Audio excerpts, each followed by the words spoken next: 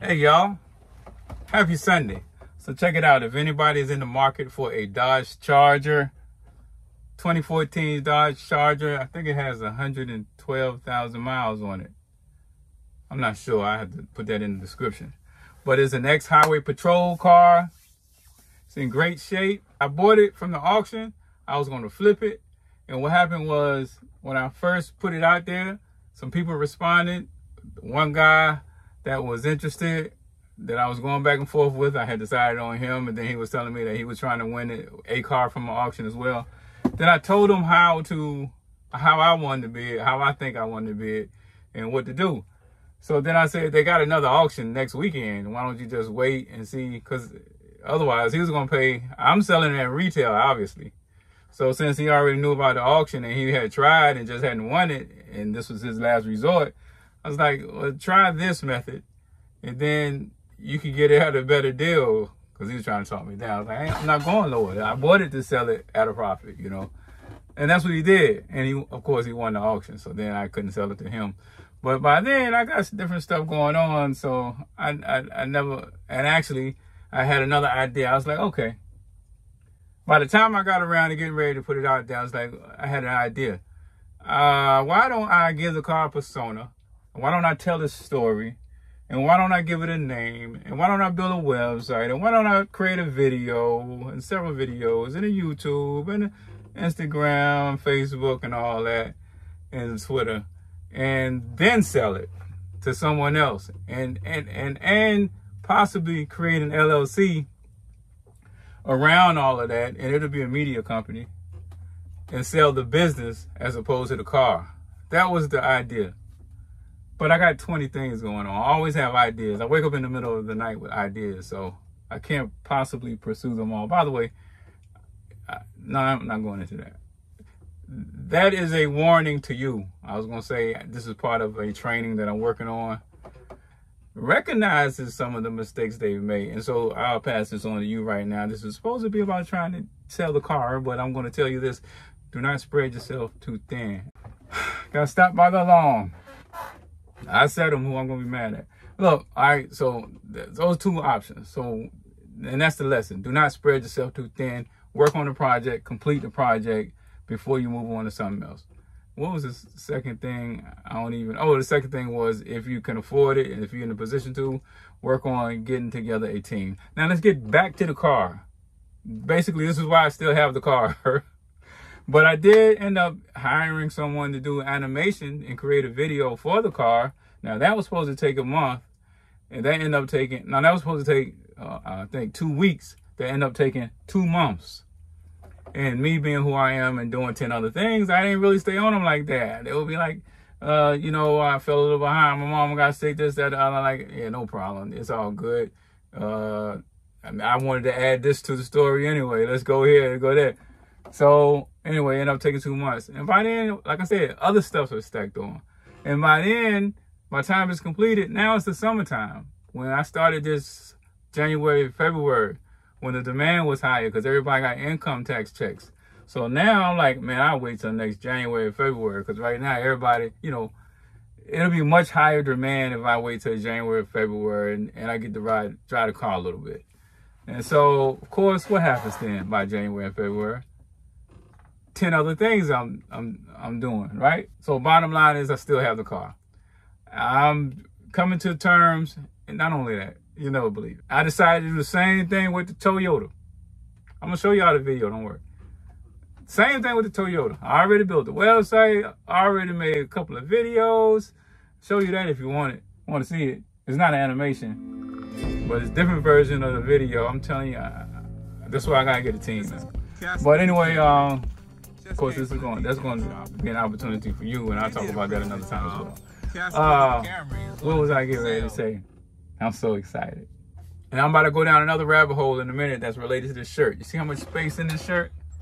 You know why this shirt is so big? That's how much weight I lost. This shirt is a few years old. No, this shirt is 5 years old. This shirt is older than that. But weight loss challenge, that's what we got going on. Stay tuned, join up.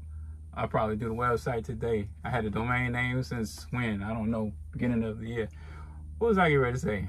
So you have the opportunity to buy this Dodge Charger before I put it out there. I am going to go ahead on and put that thing on the marketplace. I'm going to put the video out there. I'll probably promote the video on the internet. You might see it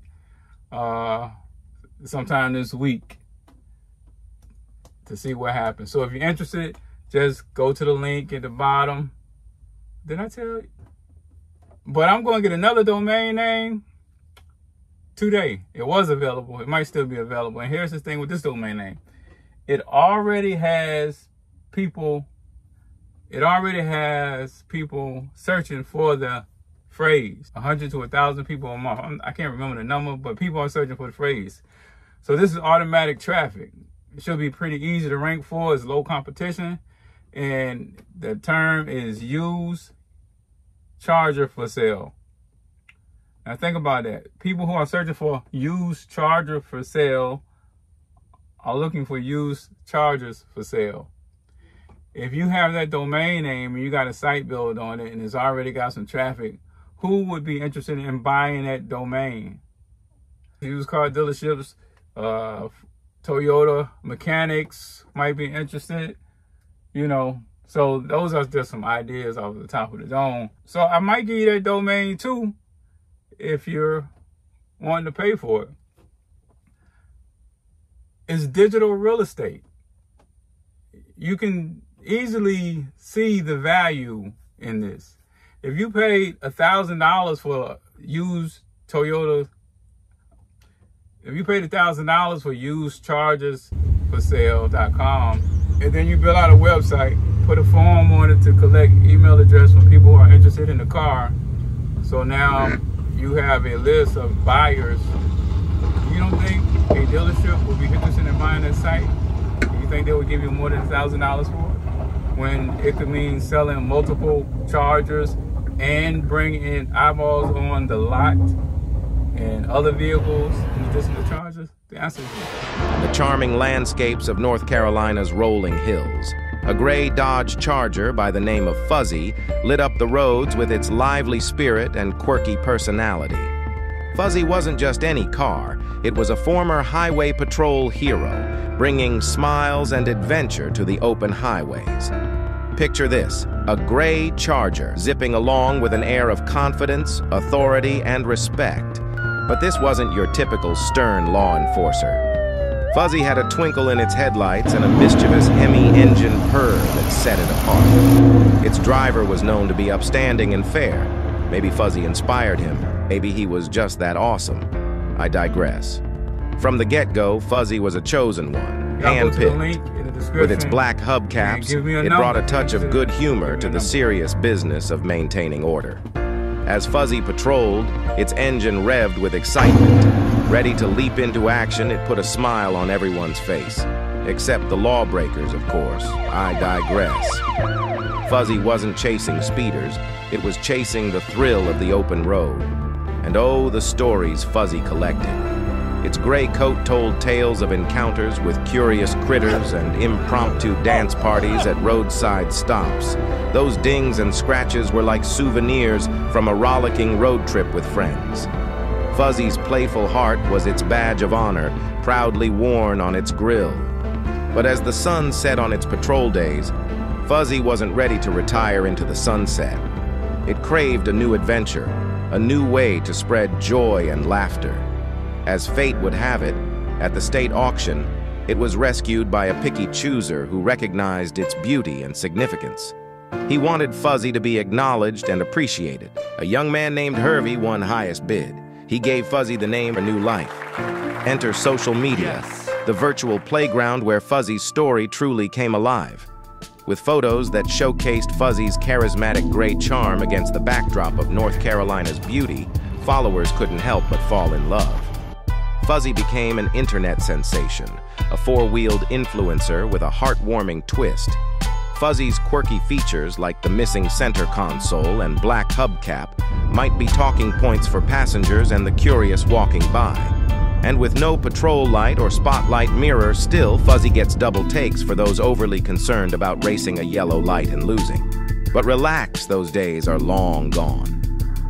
As Fuzzy's story unfolded online, followers were enchanted. They imagined Fuzzy's wild adventures, from impromptu picnics to dance-offs at red lights. Fuzzy wasn't just a car, it was a character, a gray blur of happiness cruising through life. And so, Fuzzy's tale continues. A gray Charger named Fuzzy, ready for its next escapade. Will it be a new owner who appreciates quality and character, or will it be a new makeover and mission? Only time will tell. With a wink of its headlights and a rev of its mischievous engine, Fuzzy stands as a reminder that cars can be more than machines. They can be companions on a journey filled with laughter, adventure, and endless fun. If you want to keep track of what's next for Fuzzy, subscribe for updates. What customizations should Hervey do to this Dodge Charger? Put it in the comments, and let's have some fun.